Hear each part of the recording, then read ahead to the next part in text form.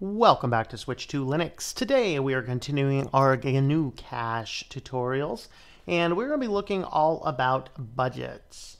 So I found that overall budgets is a little bit clunky. It's not something I've actually used before, but I decided I'd go ahead and learn it and see if it's useful. And yeah, I can see where it can be useful. I've not used budgets in QuickBooks if they're there, so I can't tell you how well they relate one to another. What we're going to do is we're just going to kind of go through. So the first thing that I had to do is we had to put in some things that I could indicate as, you know, something that we can budget for. So I went with marketing. And so I added the same exact methodology that we used in the past to add customers and invoices. We do the exact same thing to add vendors and bills. So customer invoices and vendors bills are essentially identical. They just kind of flow in the opposite direction. Whereas customers pay you money, your vendors, you pay money to them. And so what I ended up doing is I set up a system where I actually went back and I added some vendor invoices going back into May. So I had we had two customers in the system. So I went ahead and gave me May invoices for both of the customers. And then I actually went through and I added 3 vendors, and I figured, hey, what type of things do you do marketing? Well, Google ads, Amazon ads, and an email list. So I added 3 vendors, and then I gave myself Amazon ads, which of course, if you use Amazon or Google ads, you know that you can actually set how much money to cap. So I've found personally selling books that with Amazon ads, you barely ever reach what your budget is. With Google, you will reach the budget quite notoriously. So if you want to set a Google budget of $350, you will probably hit $350. If you want to set it at $3,000, you will probably hit a Google ad budget of $3,000. Whereas Amazon, if you say I'm going to set my daily or my monthly limit at $25, you might actually get $25. More often than not, you'll get closer to 15 or 20, depending. And then email lists. When I've done email list blasts for my book sales, those are fairly consistent. So basically, I just said, all right, we're going to spend $25 for Amazon ads a month. We're going to spend $50 in email blasts and $350 in Google ads a month. That's just kind of what I set it up. So of course I went in and I did all of my bills. So if I go in and look at my vendors overview, Amazon ads, Google ads, of course Google ads, I have these put in. We're going to right click and see a vendor report. You can actually see there's only 2 months of payments because I'm actually showing those at the 15th of the month, which is about when Google ads clear out your accounts. And I'm recording this before July 15th. So that's why there's 2 there, but there's, for example, 3 on these other ones. All right, so then what we need to do is now that we have vendors set in, and then of course I set all of those to charge out of a marketing budget. So here is our marketing. So you can see that we've spent, here's the amount we spent on each one of these guys, $25.50, $350, $25.50, $350, $25.50, and then of course the next one would be the $350. And these are all going into our marketing budget so that when we actually pull a P&L report, which you can find under business and income, then what you will actually find is under marketing, we have a $925 spent right now in marketing.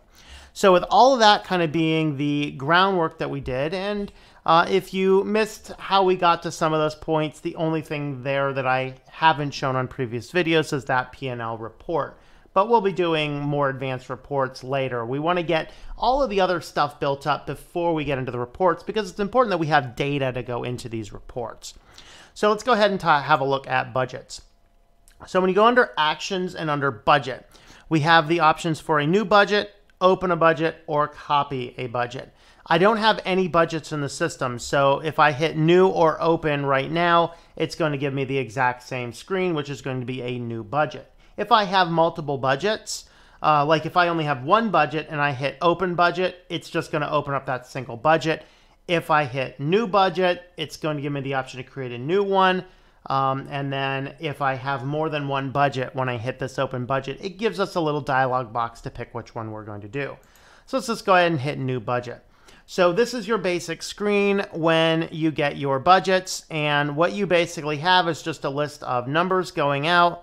We have a list of accounts over here and not much else. So if you can get a little lost in this, we understand. So the options that we have at the top, we have the ability to open the selected account, which we don't have one selected. We can delete this particular budget. And the two in the middle, we have the options and we have the estimate a budget value. So we're going to go into options. So under the options here, the first thing we're going to do, let's just call this marketing budget because that's what we're doing. And then we want to pick our, what's our period of time? Are we spending a certain number of months per week, per day, per month, per year? Of course, in this case, I would do month because whether you're doing Amazon ads or Google ads, then you're saying, you're putting those in there and you're budgeting those per month. So you know about what you should be expecting to spend. And then you can toggle this up or down, pick which month you're beginning. I'm going to go back and set my beginning as May 1st, which is effectively what we'll call the start of this business account. Now, if you select the same week and day, what you're actually going to get is when it calculates the budget, whatever day this is to start, it's going to pick the day. So if that's a Tuesday, then it's always going to be the Tuesday of that month. So this toggle button here could throw you off, and we're going to show you why that could throw it off. Now here, we're actually, instead of doing 12, we're actually going to cut this back just to the end of the year. So what is that, 7 or 8, I think? Let's just go down to 8. So go ahead and hit this so you can see that we have from 5, 6, 7, 8, 9, 10, 11, and 12. So that gets us to the end of the year. All right. Now, there is this option here that it says that it estimates one. What we'd need to do is select an account first. So if we select marketing, it says it's going to estimate a budget from your past history. I don't know if this is just they have really bad documentation or if it doesn't do what it's supposed to do. So if I go back and say my start date is going to be May 1st and significant digits 1, that's fine, and hit OK. You'll see what it did here is it gave me 500, 425, 0, 0, 0, 0, 0. Okay, and so what you would expect this would do is go back through history and say, oh, you've done 425 the month of May, you've done 425 the month of June, and so we're expecting maybe 425. It doesn't actually do that. It goes back and looks at historical data. So if that's supposed to actually fill in correctly or not, I don't know. So what you want to do is you want to actually just come in here, click these, and manually change them. All right, so that's all we're going to do to make sure our budgets are there. Now that raises a fascinating question. Why did that first one show up as 500, or was it 450, whatever it happened to be? I'm going to show you what that's going to look like in a moment.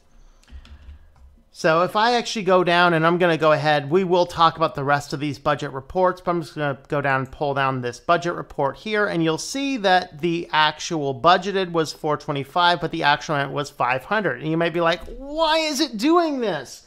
Well, look at the dates up here, 5/1, 6/5, 7/3, 8/7, 9/4. It's like, what kind of fool is counting? Well, the reason for this is because in our options, we set it to pick the same week and day. So if you want it to always start your budget on May 1st, June 1st, July 1st, you have to take off that button. All right. So with that, we're going to toggle that off, save that, come back to our budget report, hit the refresh button at the top, and now you'll see it's 5/1, 6/1, 7/1, 8/1, 9/1, and then now our actual budget numbers are looking correct. All right. So make sure again in that option that if you are selecting that same week and day, there's reasons to do that, but it's not going to give you a consistent month or period. It's always going to go for the first, Monday or whatever day that happens to start on. So be aware of that option. So once we have that option set, we have our budget listed in our individual account. It does give us what is our total budgeted amount for this period, which in this case we're calling from May 2019 until December 2019, is saying that we're going to budget $3,400 for this, $425 a month. All right, so with that, what this is going to do is this is going to give us an ability to run budget reports. This is otherwise not super useful information, which is why I actually haven't run them in the past. So under your reports and budgets, there are several different budget lists. I actually found most of these to be fairly useless. We'll go through why. So budget balance sheet, this one here is going to give us just a P&L balance sheet. So you can see here the unallocated assets, $3,400. This relates to the amount of money that is in our budget. You'll see that it doesn't actually give us really useful information. We have our settings here, and one of the challenges with this is that it is pulling every single account, which we may not want. So marketing is the only budget account here that's useful for us. So let's just go ahead and push apply, and you can see we still don't actually have a lot of useful information. So I don't find this particular report very useful. All right, so the budget chart, this one here, once you get it set up right, this one is a useful chart. So it kind of defaults with your checking account, and you're looking at this going, oh, what's going on? There's no budget, there's no anything, there's actual numbers. Well, because it's not polling for the right account yet. So select your options here, and then you can just make sure it's pulling the right budget, which is marketing, which it is. Start of accounting period, end of accounting period. So May up to 12. But now what I actually need to do is, instead of the weird random accounts it has selected, we are instead going to come into our assets here and select our marketing account. Now we have useful information. So the blue is the amount budgeted. So of course this accrues up total amount per year. It's not per month. If there is a way to get this set per month, I don't know how to do it. I have actually looked for that. So of course here we have, here's what our display is. Oh, actually, if I turn off that running sum, there we go. That should fix it. All right, turning off running sum, that fixed it.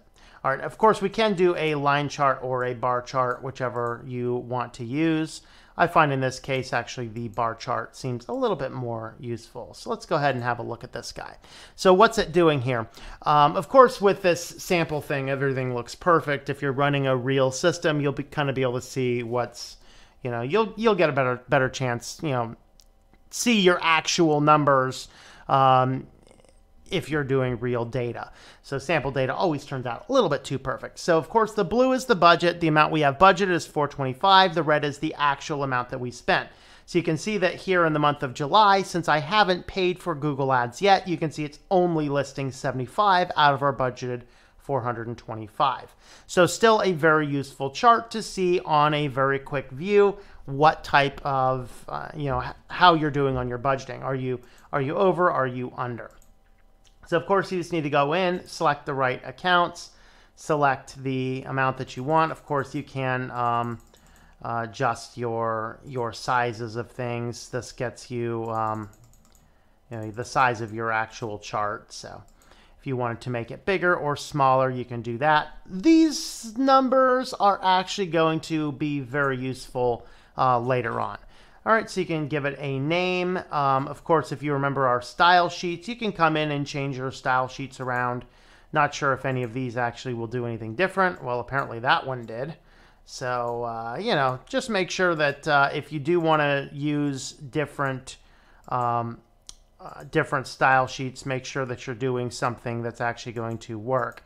So let's just go back to default, and there we are. We actually have our charts back.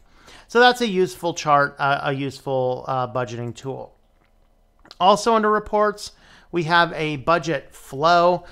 This is going to kind of show us where the money is flowing from. This will only give us individual months at a time. So income sales here. Here you can see that now it's not actually listed, but the first column is actually the budgeted. The second column is actually what is been spent. So you can see it does give us everything here. This could be a useful chart if you are doing from multiple different accounts. Maybe you want to do a utilities thing and you're setting up a separate account and tracking where each utilities are coming and going out of. In which case you just want to come into here, select your accounts, and select just the accounts that you want. So of course in this case I'm just doing marketing, but maybe I'm going to include some miscellaneous and maybe some office supplies might have shown up in my marketing as well. So now if I just pull these out, then what I can do is I'll see here that it's pulling out just the accounts that I selected. So this can actually be a useful one, particularly if you're splitting an individual budget system into multiple different account types. All right, budget income statement. I have not figured out how to make this thing useful in any way, shape, or form. If you have, please let me know in the comments. Same with budget P&L. Again, I just haven't found a way to make this one a useful report. We can see here what our budgeted is, but it's not actually giving me any other data. And of course, the report that we showed at the very first, we didn't explain at the time, the budget report. I find this one to be, again, a very useful account. So this is going to give us, what I like most about this is it basically gives us the table view of what the bar chart was. So we have our months up here at the top. We have our actual budgeted and our actual spent. Now, again, we have way too many pieces of information here. And so we just want to come into here and there's a few things you can do. One of these is we only want to show the accounts that are going to be useful for the report. So in this case, I'm just going to deselect everything that's not my marketing. Again, maybe I might pull in miscellaneous and, something else. Let's just do those two for now. So with this, we can see that my miscellaneous, let me actually do our total expenses as well. Okay, so here we can see that our actual and our budgeted, there's nothing actually spent from miscellaneous. All right, under our display, we can show or hide the budget. So you can actually kick that off. I'm not sure why you would, because that's kind of useful. Here's showing the difference if you want to show what the difference looks like. There's a column with the totals. So the actual budgeted is $3,400. The actual spent is $925, and the differential is $2,400. And I can roll those up.